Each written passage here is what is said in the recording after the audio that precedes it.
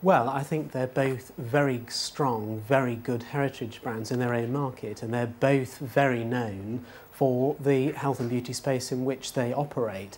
And that makes them very compatible in terms of the products they sell, and of course from that you get savings as a result of operational things, but also because of economies of scale, because essentially they're buying the same things to sell. So there's a lot of savings and indeed a lot of learnings that can be brought by bringing these two firms together.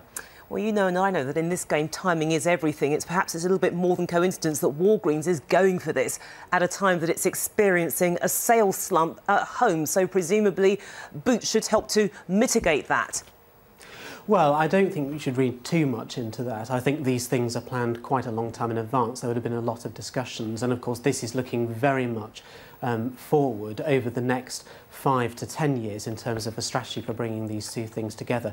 But there's undoubtedly a positive story in there for cost savings, because everyone's sales are under pressure, and one of the things that all retailers are trying to do, whether they be in the US or in the UK, is extract savings. And by bringing two companies that are similar together and getting bigger economies of scale in terms of buying, that really does help ease up margins over the longer term. So there is a win for both parties in this. Is there also a win for Walgreens in terms of the price? In other words, are they paying the right amount, or perhaps getting this for a bit of a steal?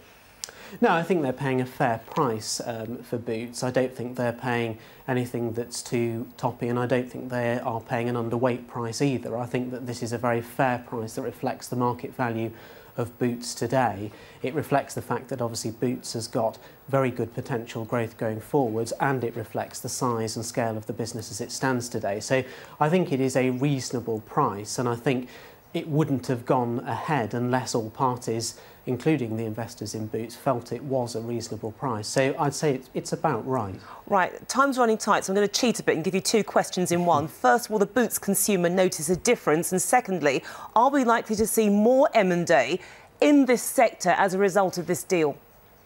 I don't think we'll see a tremendous amount of M&A. I think there's still some, but it is on the wane still. It is not a massive amount in the market.